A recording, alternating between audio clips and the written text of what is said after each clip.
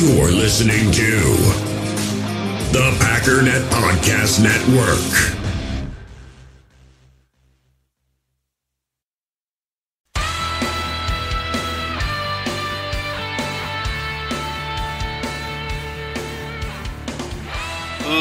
Ladies and gentlemen, welcome once again to the Packernet Podcast. I am your host and resident panelist, as always, Ryan Schlipp. Check us out online, packernet.com. Find me on Twitter, pack_daddy. Sometimes I feel like putting different inflections, you know? You can mix it up a little bit. I don't know. I am your host, Ryan Schlipp, and this is the Packernet Podcast. Let's spice it up a little bit. So today, we got to rip through a little bit of news and notes. Got a question about Rashan Gary. It's one that we've already answered, but might as well talk about it again. Speaking of, I'm pretty sure I've said this before, but I have to say it again because I keep seeing it and it's driving me nuts. I got one more COVID-related comment. You really have to stop saying people need to stay home so we can get a football season back. You have to stop saying that. That doesn't make any sense. It makes literally zero sense. Staying home doesn't give us a football season back sooner. This is a very simple formula. I don't mean to be rude. I love you guys, and I know you're very brilliant people. But there's a couple of you who keep saying this, who are regurgitating this, who need to knock it off. Let me ask you this very simple question. What happens when you flatten something? Just picture like a little squeezy ball. When you push your hand down on top of it, what happens to it? Let me give you a hint. What happens to its girth? It gets wider, right? That's exactly the point of what we're doing. Flatten the curve also means widen it. And for the sake of what we're talking about, we're flattening the infections and elongating the amount of time that it takes. The more we stay home and hide, the longer it takes. Not saying it's the wrong thing. If this is what we need to do to make sure that the hospitals don't get overrun, fine, great, big old thumbs up. Not going to make the football season come sooner. It's going to make this last longer. That's always been understood, right? It's kind of like, the whole thing is, let's just use fake numbers. Rather than having 1,000 people get infected in a month, because we can't handle 1,000 people in a month, because our hospital can only take on 500 in a month, again, making up numbers, we're going to take that and say, let's do 1,000 infections over 4 months. See? Now we can handle that. About 250 a month. Hospital's not overrun. Good to go. It's not about less infections. It's not about doing it quicker. It's about less in a shorter period of time. Elongating the infections over a longer period of time so that we don't... I'm saying it over and over again, but I feel like some people are so entrenched in this, you're not getting it. It's a very simple concept. Flatten the curve simply means taking those infections and spreading them out over a longer period of time. There's no strategy, there's no thing in which if you just stay home, the virus is like, oh, shucks, they're all staying home, we better pack up and leave. That's not a strategy. That's nobody's plan. That's not how viruses operate. She won't come out of her house, man. I quit. I'm leaving. I don't even want to be here. She's been in her house for like 2 months. I quit. That's not what happens. It's not going away. Anyways, just stop saying that, please. Sorry, but like I said, I see things that don't make sense, and people keep saying it, and then everyone gets around and applauds people for saying it, and it just drives me insane.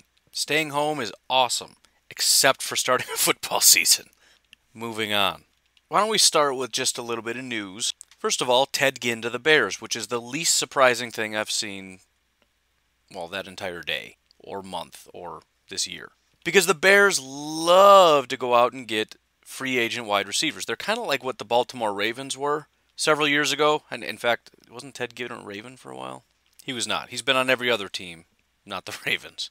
And the interesting thing is, he's doing kind of, I mean, not really, but kind of what Packer fans want. Ryan Pace is the GM that Packer fans want until he actually does it and it doesn't work out. We all sit here now and laugh at the guy. But the fact of the matter is there's been numerous occasions in which Packer fans have wanted something and the Bears end up getting the guy. And now Ryan Pace is the GM who is constantly taking swings at wide receiver, trying to bring in wide receiver after wide receiver after wide receiver, which from a fan perspective is great. The problem is we also need to acknowledge sometimes there's just no options. And pretty much any free agent that's been available, Ryan Pace has tried out, and they've all been pretty terrible. Allen Robinson is the only wide receiver on that team, is the only wide receiver they've ever had on that team. Yes, he is a free agent. He's also a wildly overpaid free agent. I'm going to stand my ground on that one. He's good, but, I don't know.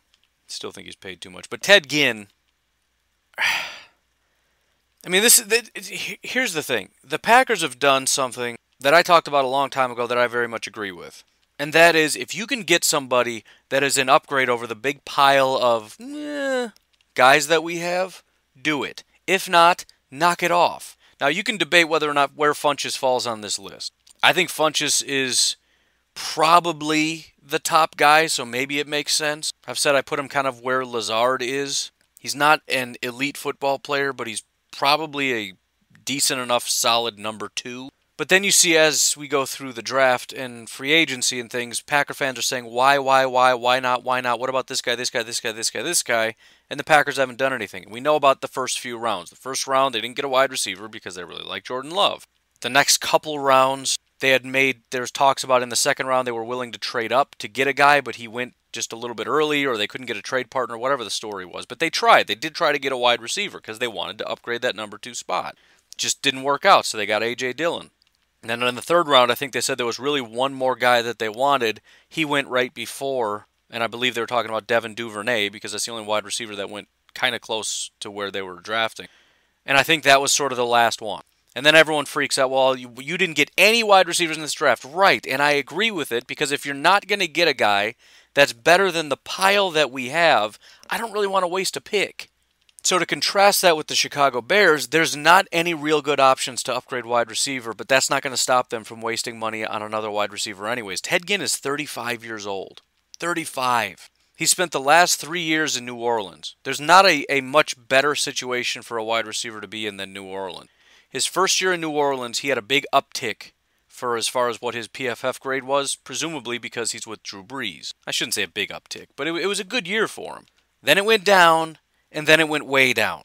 And in 2019, he had his worst grade since 2010, which, by the way, was a really weird anomaly of a year.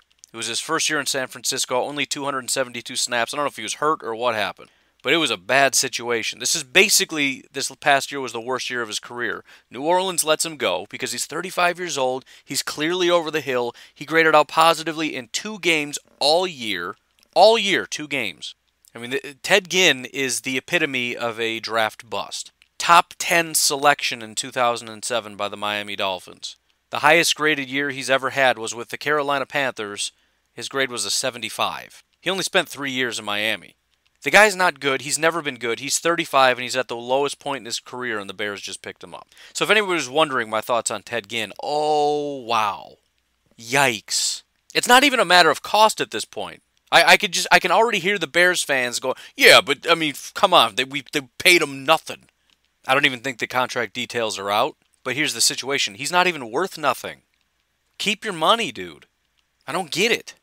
Ryan Pace is becoming the guy that I feel like fans want in a GM. Like, if you just gave a fan the GM spot, this is what they would do. Just taking free agent swings at every single position of need and just especially getting guys that are names that are recognizable. Like, dude, Ted Ginn's out there? Dude, for sure, give me Ted Ginn. I know his name. Yeah, man. I remember hearing his name, like, lots of times. He was a first-round pick? What? From Ohio State? And he ran a 4.35? Give me that guy all day. Because I don't know what else you can do to justify picking this guy up. And again, I appreciate what the Packers are doing. There becomes a time in which you say, I'm glad you didn't take a wide. I'm not saying overall I'm glad you didn't take a wide receiver, but there becomes a point at which, you know what, we missed out in the first 3 rounds and we gave up a 4th. So at this point, you get into the 5th round and it's like, there's nobody left. We have not addressed a single defensive player. There's no wide receivers that we feel like can compete in against the guys that we already have on our team. Why bother? We're talking about 3 rounds where they made attempts or would be willing to get wide receivers, and it just didn't turn out that way. Again, round 1, there was a quarterback they wanted. You're not going to give up a quarterback for a wide receiver. Round 2, they tried to trade up. something went wrong, don't remember exactly the details, didn't work out, they took A.J. Dillon. Round 3, they had a wide receiver they liked, he got taken shortly before them, they ended up taking DeGuara. The chips just fell a certain way, they didn't get a wide receiver, is what it is. Now I understand for some people, it's dire enough that we're going to give up whatever it takes. I mean, for some people, it's dire enough that I don't care if this is a generational talent quarterback in your mind, we're taking a wide receiver, which is silly, but there's all different levels. And again, you can say what you want to say. I'm just telling you, when you say it in those terms, which is the way that it is, it's not that bad. And again, this is an example of that bad. This is an example of desperation. This is an example of what some fans say we need to do, which is just do something. It's not about actually doing a smart thing. It's about just do something. Ryan Pace is the king of just do something, and it's a big part of the reason why the Bears are no good. It's a big part of the reason why I have faith in, although I don't know, maybe the Bears are going to have a great year, they're going to win the division, I don't know, I have no idea. Again, I haven't sat down and even looked at these teams and how they're broke down yet. We do have the rosters, or the schedules coming out on Thursday, should be very exciting. Probably around that time, I'll start looking at this a little bit more in depth, because that does play into things a little bit, in terms of breaking down the division and whatnot. But you know, it's sort of like last year when I looked at the Lions and I said I think the Lions are going to be a pretty good team. I severely underestimated how terribly run the team is, and now that I know how terrible and toxic that locker room is, it doesn't matter what I come to as a conclusion, which I'm sure I'm going to look at it and say this is a good roster, same as I said last year, and it's going to be better than last year. But this year I have to put in the factor that this is not going to work out because half this team doesn't even want to be there. And unless and until they fire that head coach and GM and find somebody else that comes in that can actually create a culture of I don't know of whatever it is you want to build, as long as people buy in. Unless and until that happens, I can't give them any credit. And it's similar with the Bears. Regardless of what the roster is and how certain individuals might get a little bit better or a little bit worse, this is a team that is run by a guy that has done nothing in terms of acquiring talent and helping this team grow. And every team that doesn't grow is regressing. Because every team essentially is regressing. Even if you factor in one or two guys that kind of turns the corner, right? You got one second-year guy, one third-year guy that suddenly becomes a stud, maybe. Okay, but how many free agents did you lose and how many guys just turned 32 years old and just don't have it anymore? That number is always going to be bigger. So you have to be on your game here. When you haven't had a first-round pick in several years, you haven't added really any talent in several years outside of a couple free agents, and you keep signing free agents like Ted Ginn, I'm sorry, I don't believe in you. And Nick Foles, in my opinion, is not enough to turn the Bears and this Ryan Pace organization into something that I believe in. Now, again, I might completely do a 180 here, but I just keep seeing this, and it's just embarrassing. It's ridiculous. And you know, there are certain things that I say, eventually I'm going to get caught. I'm going to say stuff like Reggie Begelton. He's going to end up being like the number 2, and people are going to dig up that old episode of me saying this guy's not even going to make the roster. They're going to throw it in my face. Oh, well, that's fine.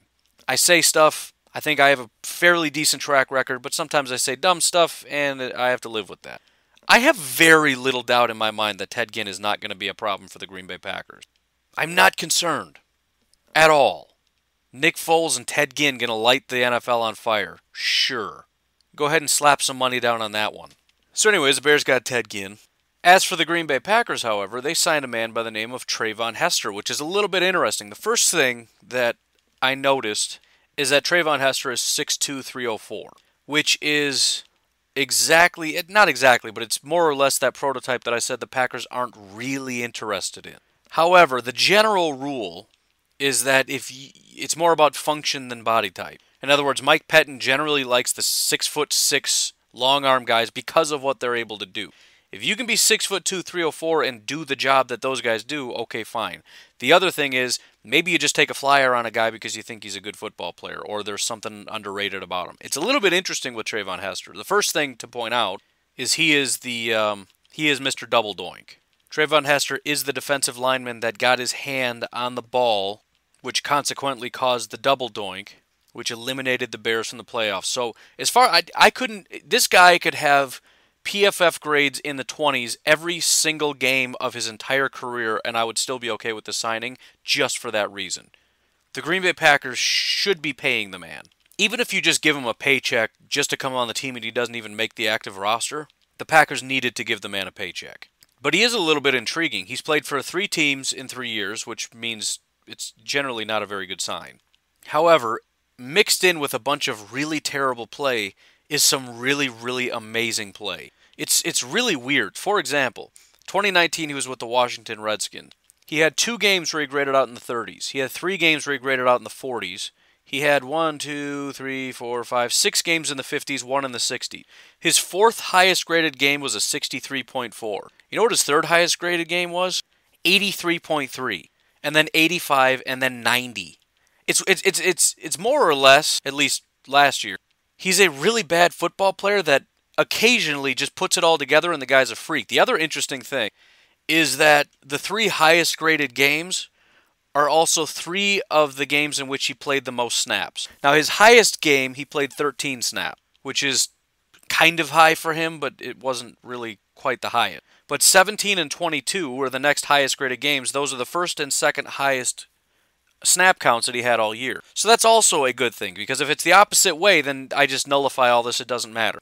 Right, if he played 15, 16 snaps and was terrible, but he had 3 really good games except he played 4 or 5 snaps in those games, it doesn't matter. The fact of the matter is, though, when he was out on the field longer, he tended to do better. Some of these games in which he graded out terribly, 3 snaps, 2 snaps, 1 snap, 3, 7, 2, and 6.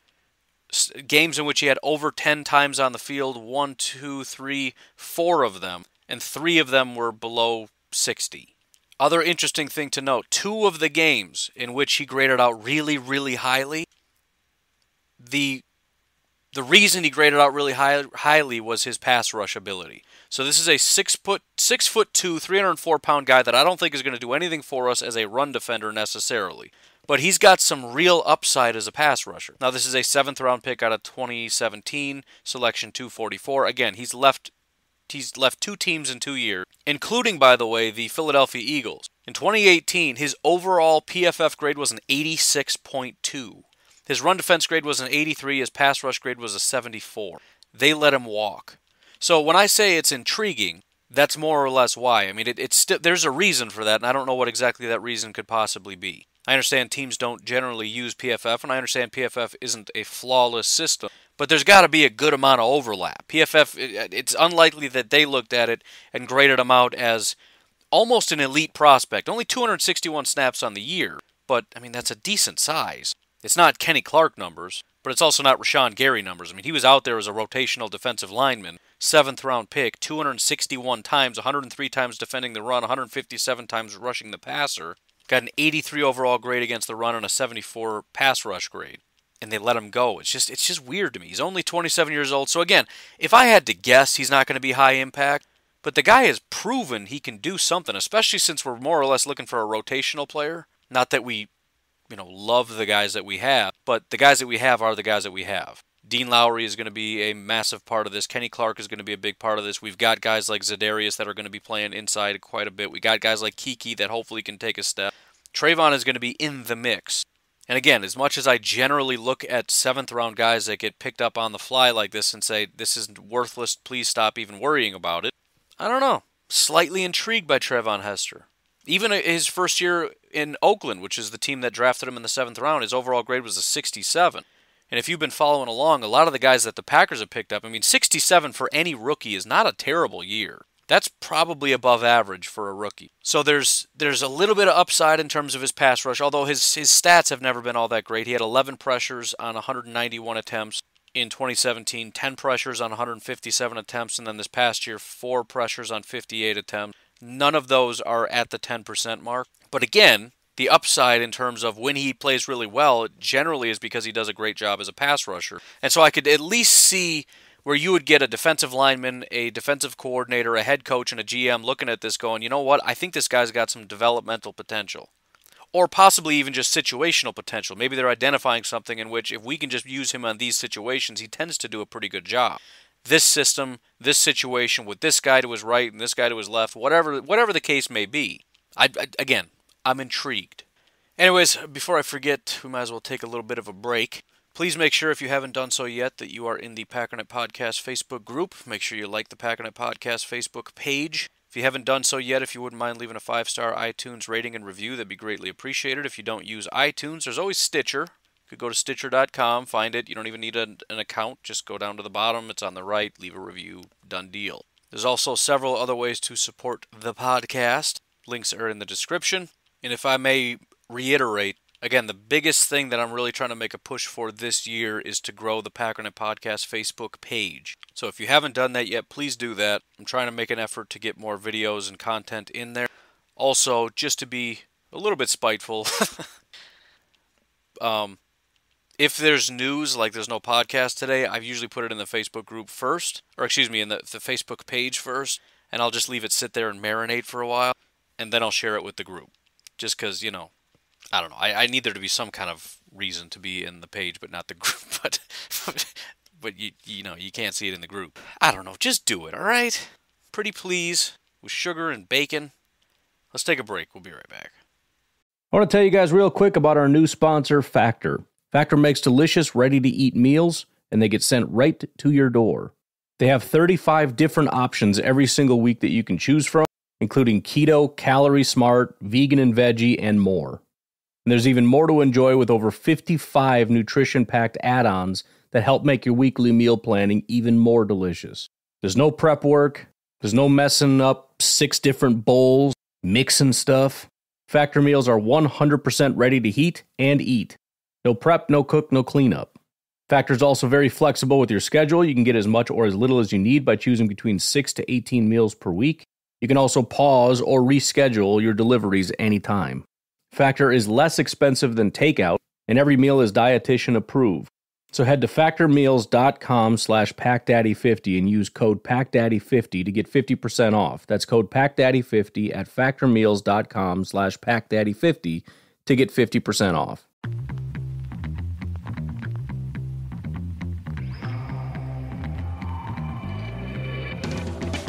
Ladies and gentlemen, let me ask you a question. Have you ever heard in your entire life of test driving a phone network? Well, now you have, because US Cellular is going to let you test drive their network for free for 30 days. So anywhere you go where you got some dead spots, where your service isn't super strong, you're trying to listen to the podcast and it drops out when you go here because you got no internet service anymore, real simple. Just whip out your phone, do a little beep boop bop boop. That's you pushing the buttons to go to the right place.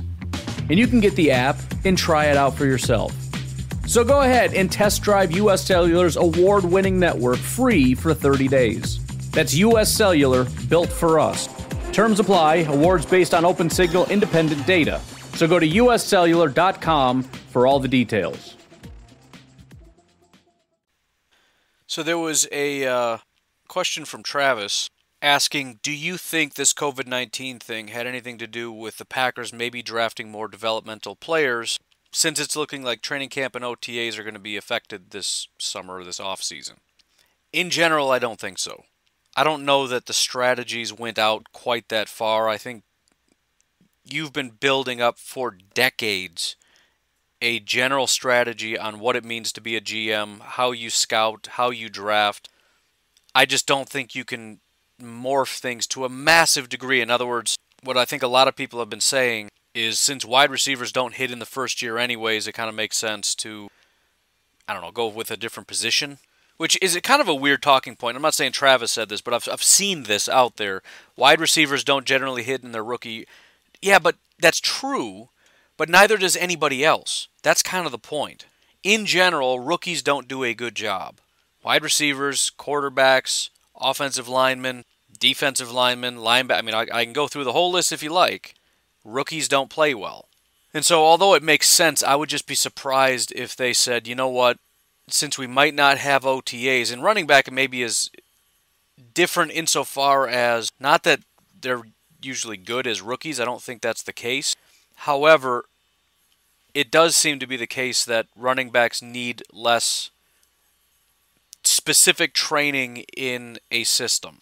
That is to say, they're a little bit more plug and play, where you can just bring them in and say run through that hole, and they know how to do that because they've been doing that since Pee Wee football. And all the nuance about this and that, if you know how to do it, you know how to do it. And so there's still the terminology aspect of it, but there's not like a quarterback trying to teach him footwork and all that stuff. But in terms of, do I think they deliberately felt like running back, for example, was a good pick because we might not have OTAs? I just would be really surprised if that's the reality of it. Then there's the other angle. People say, well, what if we don't even have a football season? Could that be part of it? No, because that just kind of pushes things back even further. So if you're getting guys that are quote-unquote developmental, and again, this isn't, I'm not saying Travis said this, I'm just elaborating. If you're getting players that maybe aren't good in their first year but need some time to develop, well, then you're not really developing them anyways, right? Because you're taking a year off this year, and then next year is kind of their first year, but then they're developmental players, so then you've got 2 years. In other words, I guess I don't see how this COVID-19 thing helps to develop players. If anything, you want more instant impact as opposed to developmental. Either way, though, I don't really buy any of it. I think the only real thing that mattered was the fact that they had less information and they operated from that. So if somebody had an injury issue, then they were probably a little less likely to take them because they weren't able to bring people in to get tested. Also, maybe some smaller school guys that they wanted to see in person but weren't able to because of this whole situation. Those guys probably tended to fall, which is why there's probably some later round guys that might actually be pretty good football players. But I don't think in terms of drafting certain positions that had anything to do with it. That's my hunch, and I'm fairly confident in that. Another question that was asked, and I'm ripping through these real quick here, and this has been talked about a lot, so let me reiterate. The question came up, especially now that after the draft we know that we haven't really done anything in free agency or the draft to fix the fact that we don't know how to stop the run. We haven't done anything to fix the fact that we were really bad at stopping the run, especially against certain teams.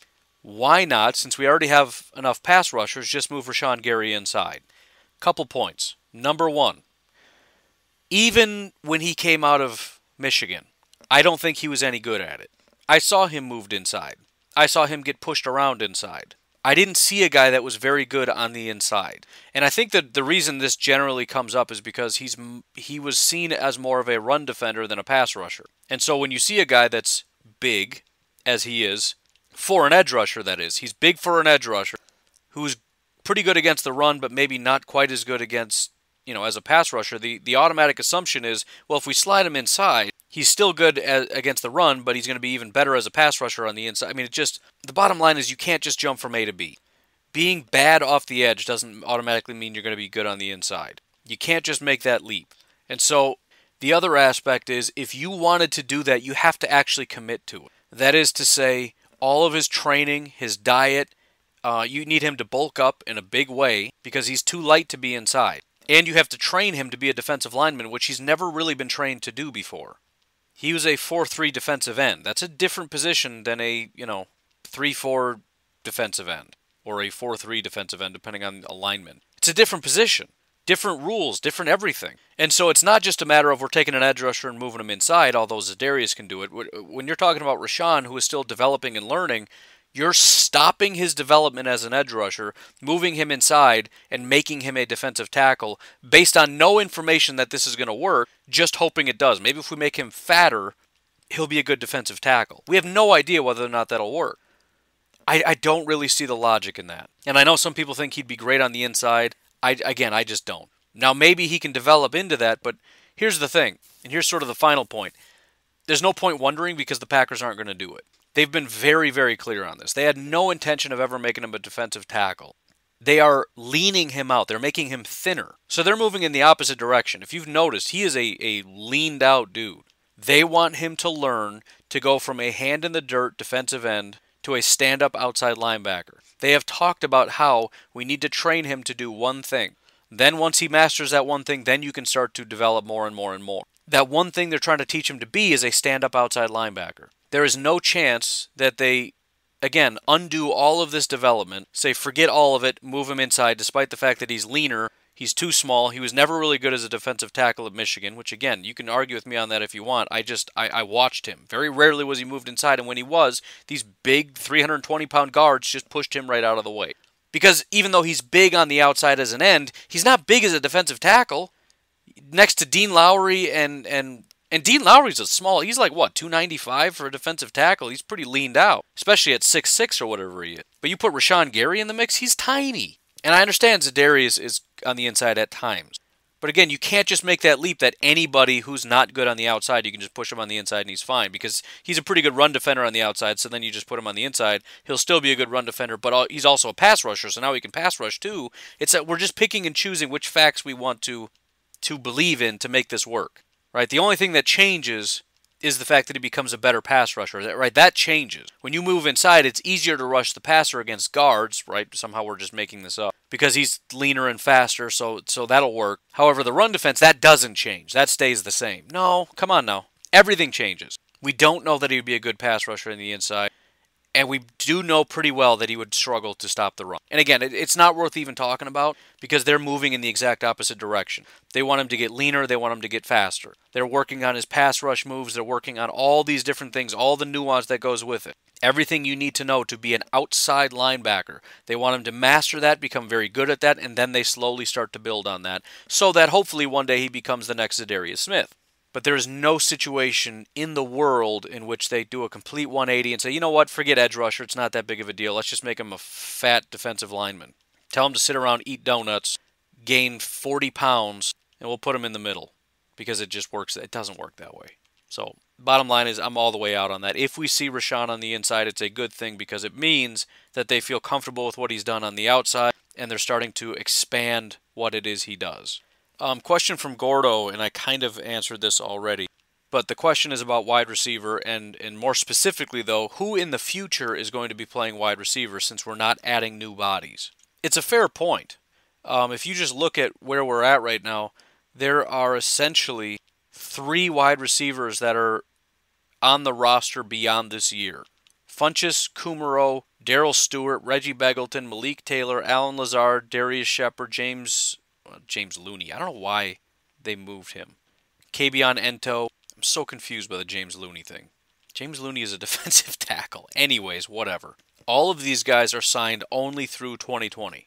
That's not a big list. And when you expand on that and say, of those 3 guys that are on the team, let's see, MVS and Equanimeous are on until 2022, and Devontae's on 2022, or they become free agents in 2022. Which is to say, the entire team is done after this year, unless we re-sign guys, which is kind of where I'm going to go with this, obviously. There must be a different James Looney. That must be what it is. Sorry I keep getting hung up on it, but did we get an undrafted free agent by the name of James Looney, who just happens to be the same name as the defensive tackle James Looney? Anyways, the other issue is, of these 3 guys, how many of them do we feel confident in actually being contributors beyond 2020? MVS, some people haven't given up on. I more or less have. I like Equanimeous, but we really haven't seen his upside yet. I'm somewhat confident in him, but there's been other guys that have shown little bits of flashes, like Marquez, like Kumerow, like, I don't know if Trevor Davis really ever did as a wide receiver, like Geronimo, that we thought maybe could be the answer, that just clearly were not the answer. And so in short term, the cop-out answer is, we got to see how this year plays out. I don't really feel good about MVS. I don't think Jay Kumerow is going to be on the team much longer. I've already said I don't believe Reggie Begelton is going to even make the team, and if he does, it's going to be because Kumerow and MVS didn't, and they want to at least see if they can make it work, but I don't think it's going to work. But we also have Devin Funchess, which I know a lot of people, myself included, aren't super excited about, but he's 25 years old. He's still very young. And so guys that could potentially be extended, Devin Funchess is 25, Allen Lazard is only 24, Devontae's still going to be on the team, MVS and EQ we don't have to get rid of, Reggie Begelton is 26. I mean, we don't really have any old wide receivers on the team. Devontae and Kumerow are 27. That's still young. You got Darius Shepard is 24. It's a really young group, so as far as what are we going to do in the future, I mean, none of these guys have to go away. So if this wide receiver group is at least good enough, we can just keep this group. Now, obviously, the plan is going to be at some point to get better at wide receiver. It didn't work out this year, again, for several reasons. If they had it higher on the priority list, they would have obviously been more aggressive in getting one, but they didn't feel the need to, and it didn't fall to them, so whatever. Also, again, Ted Ginn is kind of where we're at in the free agent market, so there's no point in going out and trying to get free agent wide receivers. So it's kind of a better luck next year thing. But I will say, I do think it's going to continue to be dire, including next year, where we're going to have to start doing something. It's still wait and see, because again, if Devontae and Funchess, plus the tight ends, if the offense works, then it's not a really big deal because, again, these guys are all young and we can carry this on as long. Whoever's a key piece, we can have Davante, Lazard, Funchess, EQ, and whoever else we decide to bring into this. And if that works, great. Because, again, remember, a big part of this offense is that we're going to be relying more on tight ends as receivers and getting the running backs working, getting guys like Aaron Jones even more involved in the passing game. And so the offense as a unit is going to work to where it's not just a matter of we need wide receiver, wide receiver, wide receiver, wide receiver. That's the other part we need to kind of get our head around. Whether or not it's going to work, I don't know, but that's why I say we got to wait and see. And the question is the answer is if the offense works, we don't have to worry about it. If it's not working, and if a glaring issue still is that the wide receivers are not producing enough, and we're going to have to make sure that that's the point and not that Aaron Rodgers just isn't throwing to wide open guys, then we have to address it. But even so, it's still just a talent question, and we need to add one more talented wide receiver, but it's still not really a dire need in terms of we're just going to run out of bodies. We have plenty of bodies. We have plenty of guys that can contribute. They're all extremely young. It's a ridiculously young group. And so I'm not really very worried about it. But it is going to get to the point where you start to get worried because Davante's, he's going to be 28 next year. And if there's nobody else, it's like we kind of got to start building this up. Because before you know it, Davante's going to be on his way out. You figure 28, 29, 30, 3 or 4 more years, they're going to be moving on from Davante. We need a guy that's going to come in and fill that spot. It took Davante 3 years just to get in his groove. That's unusual, but still, at some point, again, we got to find a guy. But I don't think we necessarily have to panic now. That's how I feel about it. I don't know. In other words, we're getting there. We're getting to the point of panic. I don't know that we're there yet. We got to see how this offense works. My bigger issue, as I've said, is offensive line, and I do find it funny. I'm looking at over the cap right now. No, that's ridiculous. Never mind. I was going to say they've already got Simon Stepaniak in at right guard, but they put Billy Turner at left guard and Elton Jenkins at center. That's not how that's going to work out. Unless we move on from Corey, but there's no indication that's going to happen. Anyways, that's my thought on wide receiver. It just is what it is. And in the future, the only real dire need is obviously hopefully finding a better number 2, but also at some point finding a guy that we can develop to take the reins as the new number 1 when Davante's out the door, which seems like it's a long way away, but I don't think it really is.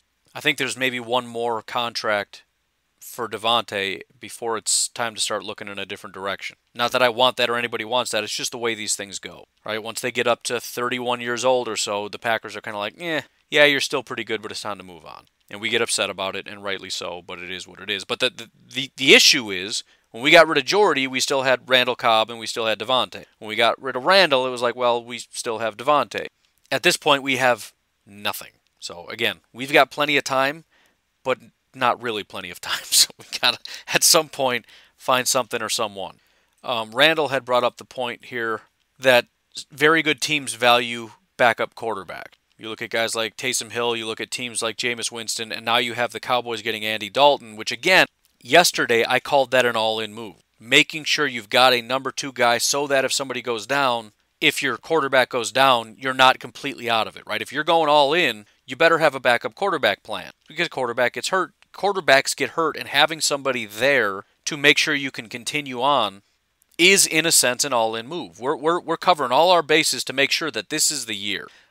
I think we should also maybe give the Packers some credit for that aspect as well. Because a lot of people are saying the Packers are just developing for the future. They're doing nothing about going in all in right now, which again, I've disagreed with wildly. I know people get stuck on wide receiver, and again, I wanted a wide receiver too. But looking back on the season, it's hard to argue that a wide receiver makes the difference. It doesn't help us beat the 49ers at all. Not even a little bit. So that's not the answer. If anything, you're looking for a defensive tackle as a boom or bust situation. But again, we got pieces that we feel Matt LaFleur needs to make his offense go, which is the most important thing. What do we need to make this thing go? I'm not going to explain it again. I've said it 1,000 times. We need the pieces. They went out and got the pieces. New offensive lineman, another tight end to fill that H-back role, and a running back. A guy that can be the 20-carry guy running back if that's what you want, whatever. So now we have that. But we're still in, if Aaron Rodgers gets hurt, we're out of it territory. Now, I don't think we drafted him just to be an insurance policy, but that doesn't mean, but the fact remains he is an insurance policy. He's a guy that we can at least have some hope in that if Aaron Rodgers gets hurt, he can continue this. He can maybe win us a few games, pull a Matt Flynn, so that we get into the playoffs so when Rodgers comes back, he can continue on. Or if he gets hurt in the playoffs, we have a chance. there is still an element, and I don't think this is a big part of why they did what they did, but there is still an element of for today. Because again, you can be as all in as you want, but if you don't have any quarterback depth, I mean, we literally saw a team very recently lose their quarterback and win a Super Bowl because they had a guy that was competent enough to carry this really good football team through the playoffs into the Super Bowl and win the Super Bowl. And that was Nick Foles, by the way. Not because Nick Foles is elite, but the point is the Eagles were all in. They spent lots and lots and lots of money on free agent pieces and in the draft and everything else to develop this team. If they hadn't done something as at a backup quarterback spot, they're done. Carson Wentz goes out, they're done. But they got a guy that can do enough, who can follow the system, shut his mouth, do what he's told, get the ball to the guy that needs to get the ball, and they won a Super Bowl with that. And again, as was pointed out here, you have the Saints with Taysom Hill / Jameis Winston. Why? Because they're all in. Drew Brees very rarely gets hurt, but they understand that their window is very, very much closing. They're very close to a time in which, this run is over. And if Drew does get hurt, it's done. The window just closed. However, if you have Taysom Hill and Jameis Winston there's a chance. You can keep pushing this thing, especially if it happens during the regular season. The point is, if this happens, say, week 3, and he's out for 5 weeks, you don't want to lose 5 games. If you can have Jameis or Taysom in there to win 3 of those 5, you're still right back on track. Drew comes back in, and you're back on track. Dallas is doing the same thing with Dalton, and now the Packers have a viable option. Now, I understand he's developmental, and a lot of people just don't like Jordan Love and think it's not going to matter anyways. That's a separate issue. If Jordan Love's garbage, then it's a bad pick no matter how you spin it. If he is as good as the Packers think he can be, he is that insurance policy. He is potentially the thing that if Aaron Rodgers gets hurt, can help us win a couple games. On top of being potentially the replacement for Aaron Rodgers down the road, 2022 or later, or whatever the situation is. So again, it's just a matter of they also deserve that level of credit. That's what teams are doing, and it makes sense. It is, in a sense, an all-in move, despite the fact that everybody says the Packers aren't going all in. I don't know, we're kind of at a weird spot here. I think I'm just going to stop there. We're at about 40 minutes, that's good enough. Feels like a weird spot to stop, but there's nothing I can really do in just a couple short minutes here, so we'll call it a day. You folks go ahead and enjoy your Tuesday. All right? And I will talk to you tomorrow. Have a good one. Bye-bye.